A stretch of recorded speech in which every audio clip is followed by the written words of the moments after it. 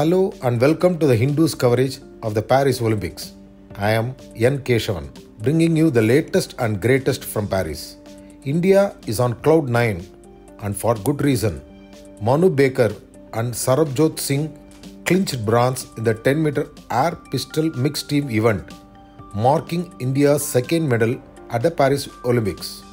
This is Bhaker's second bronze, a historic feat as she becomes the first Indian to win 2 medals in a single Olympics since independence.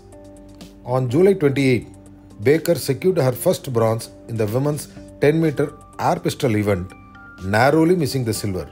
In table tennis, despite Sharath Kamal's unexpected exit, hope is alive and well. Manika Batra is blazing a trail, becoming the only Indian paddler to reach the pre-quarterfinals in the singles event.